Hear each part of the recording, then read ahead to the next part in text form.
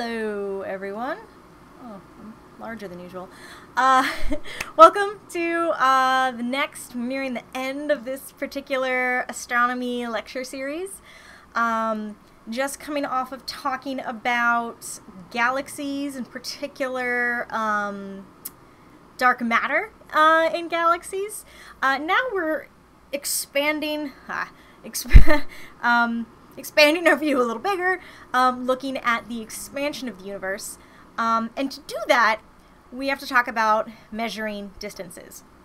So there is a concept in astronomy known as the cosmic distance ladder. I may have said this very early on in this course. It's it's not difficult to find the position of an astronomical object on the sky. However, finding its distance from us is tricky. You can't get that just by looking. We talked about one particular method called parallax, but that only goes out to, depending on who you ask, ground-based methods. Ground-based telescopes only go out to maybe a few hundred parsecs, so it's 300, 500 light years maybe. Some of the more recent space telescopes that have been dedicated to this, including one called Gaia, which is currently in operation in summer 2020, they are looking to get accurate parallax distances out to several tens of, maybe 10,000 parsecs. This is showing this parallax limit. It's roughly close to where they think the limit's going to be for Gaia. Notice this is still just a section of the galaxy. This is not get us to nearby galaxies, doesn't get us to faraway galaxies, doesn't get us much further than where we are. So we have to use multiple methods of measuring distance and kind of check them against each other. So first one, we talked about parallax. It's limited by the Earth moving around the sun, so that gives us our baseline, which determines how much a particular object's going to appear to move back and forth across the sky. We're limited by the technology of our telescopes and how precise we can get those stellar positions and thus detect any parallax. So, like I said, work with the Gaia mission is hoping to extend to 10,000 parsecs or potentially beyond that. That is a really good way of measuring distance just using geometry. There are other factors involved, of course, if you're imaging distant stars, but it basically boils down to geometry. Many of these other methods are a little more indirect, and this is where you can start to lose precision and have, larger uncertainties. So one of the important methods is to look at variable stars. There are some stars that aren't entirely stable.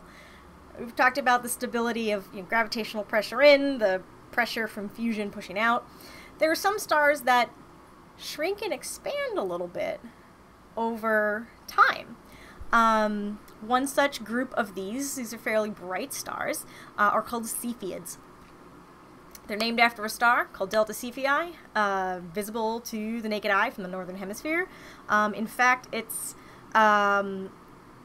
if you watch it over a period of days, you can compare it to the brightness of stars near it and actually see it get brighter and dimmer.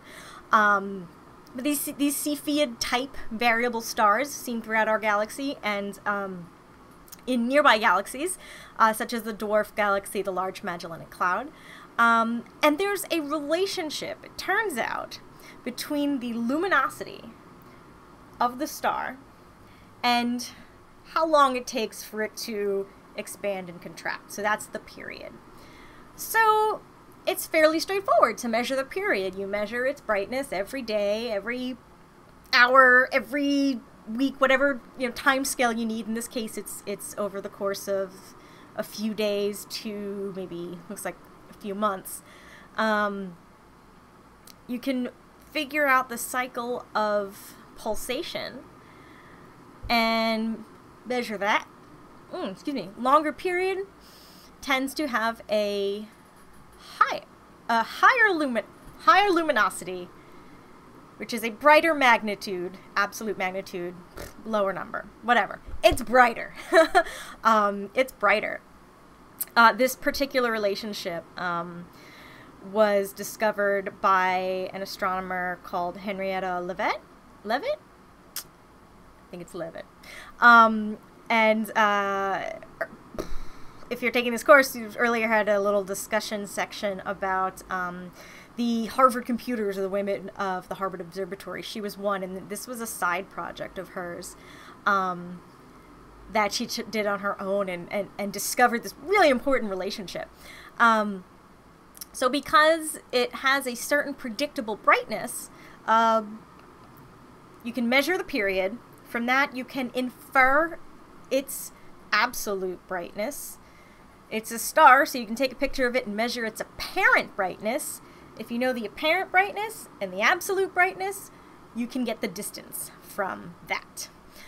So we tend to call these methods standard candles, like it's a known luminosity. Say, if I am going to measure, this is like really wacky example, if I want to measure the length of, say, a football field by measuring the brightness of a 100-watt bulb, like I want a tick mark every 10 yards, and just using the brightness of a 100-watt bulb, right? It's a completely ridiculous way of measuring distance, but you can do it because your bulb, I'm saying, is 100 watts. So that's a standard. That's the luminosity, you know, that you can get from that. Okay, so variable stars. These Cepheids actually can be seen out to nearby galaxies. So we've just jumped from 10,000 parsecs to 15 million parsecs. So nearby galaxies. What's important about this ladder is that these two methods overlap. There are Cepheid variables that are close enough that you can also get their parallax. This is an important check on the Cepheid variable method. And we see this all the way up what we call the distance ladder. You want these to overlap at some point so that you can check that you're getting the same answer from two different ways of measuring. Another standard candle, very important, is what's called a white dwarf supernova. They're often called type 1A supernovae, but I prefer to call them white dwarf supernovae because that explains what's going on. You have a white dwarf left over after a small mid-sized star has died. Excuse me.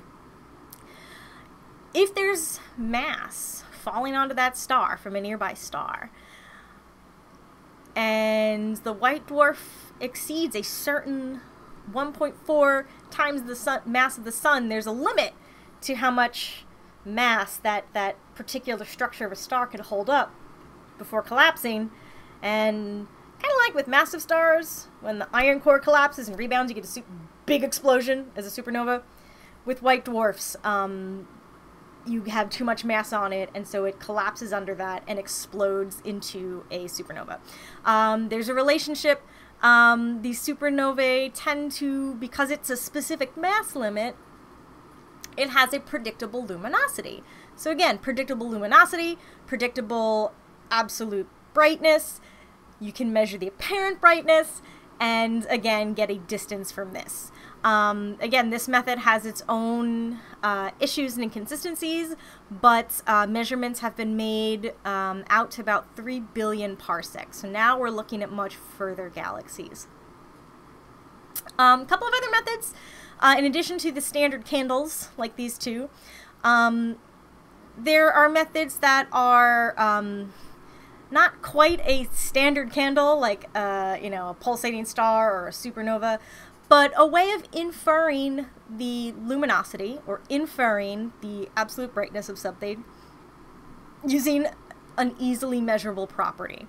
In this case, this is called spectroscopic parallax, although it doesn't use geometry, so I don't actually know why it's called parallax. With this, you can look at the spectrum of a star determine what its temperature is, so where is it on the temperature scale of the HR diagram. If you figure out it's on the main sequence, there are ways of doing that, getting its mass, stuff like that. Figure out it's on the main sequence, then you can infer what its luminosity is. So it's using something more easily measurable, the spectrum, right, which gives us a spectral type and a temperature, and converting that into a luminosity. Luminosity, apparent, is absolute magnitude, absolute brightness. We can measure apparent brightness. Again, we can get a distance. So this goes out. This is useful within our galaxy for the most part. It's not quite as standardized as something like a Cepheid variable star or a Type 1 supernova, Type 1a supernova, but it is a method of estimating distance. For distant galaxies, there's a method called the Tully-Fisher relation. So there are lots of these distance measures, but I'm picking a few that are in the textbook at Play It Then Cosmos. Generally, a larger galaxy, yeah, this is a picture of the same galaxy, one's small, one's big, a larger galaxy is rotating faster. So this was discovered by two astronomers, one of whom, Dave Fisher, who I used to work in the same building as him. These large, so if they're larger, they're rotating faster. If it's not face on like we're seeing it, but tilted towards us, that means we can measure the rotation from the redshift and blue shift of the light coming from this galaxy. So you can measure the rotation using redshift and blue shift, and from that infer the size and thus the luminosity of these galaxies. Again, there's a lot of variables that don't line up perfectly, so this isn't a foolproof way of getting really precise distances, but it's an important way that astronomers have used to estimate distance out to about 200 million parsecs.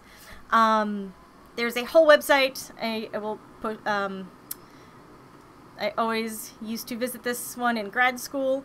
It's an A through Z listing of different types of distance measurements from Ned Wright at UCLA. Oh, I can't make that smaller, can I? Yeah.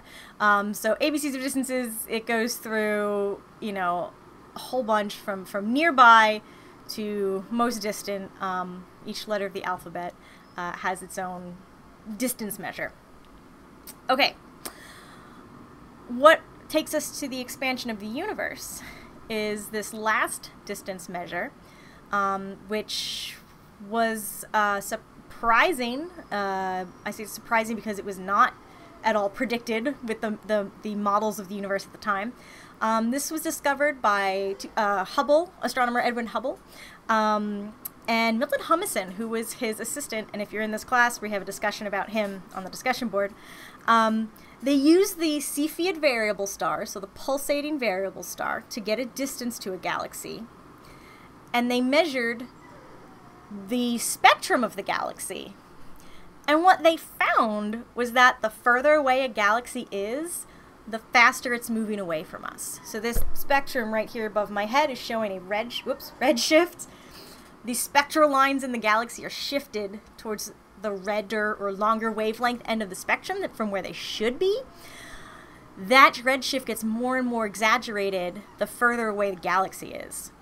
So if the farther away a galaxy is, the faster it's moving away from us. The model that explains that is that the universe is expanding.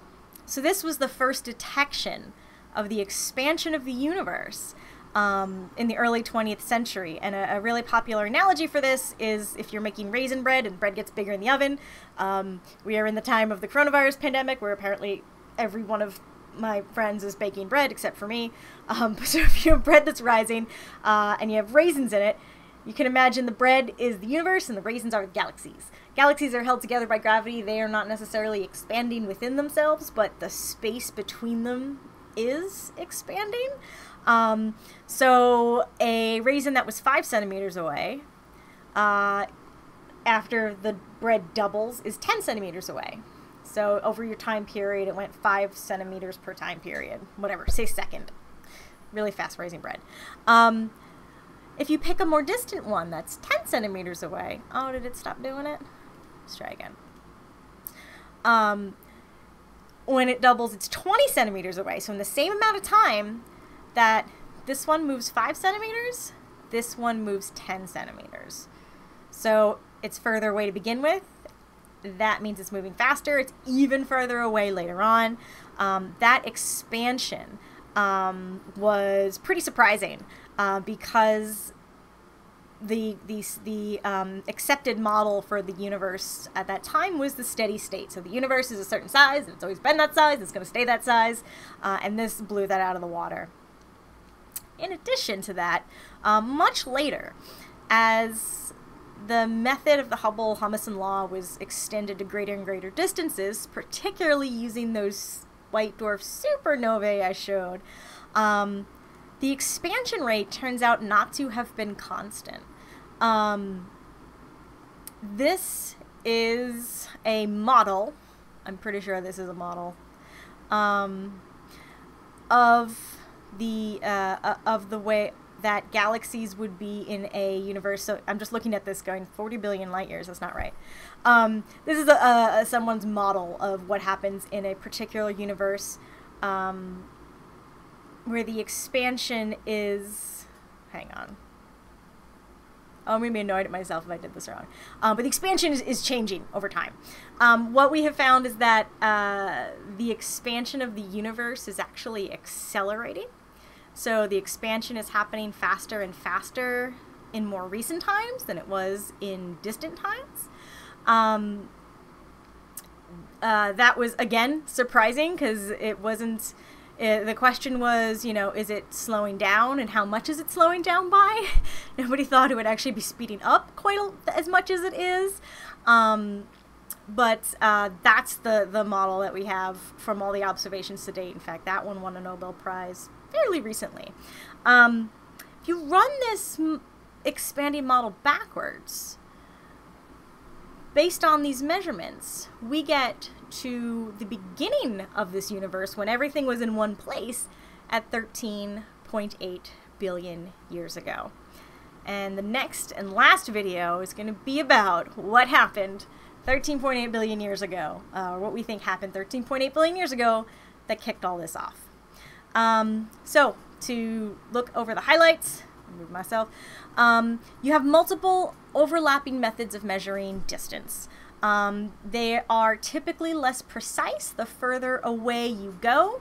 The reason you want them to overlap, again, is that you can check them because some of these are inferences from different things. There's the geometric method of parallax. There are standard candles like these Cepheids and these white dwarf supernovae. There are lots of other methods of inferring luminosity from some measurable. And then finally we get to the Hubble-Humason law, which lets you determine the distance to a galaxy by measuring its spectrum, measuring the redshift of the spectral lines in that galaxy. And so we use that to estimate galaxies all the way back 12.8 billion years ago. So it's up to almost the first billion years, probably even further than that right now. This Hubble-Humason law showed that the universe was expanding, which was something that was a bit surprising at the time. But it also, better measurements of the Hubble, the constant that is used in this relationship gives us not only the rate of the expansion of the universe, but it lets us go back and figure out how old the universe is based on that expansion rate. All right, that's it. One more after this. Thank you so much.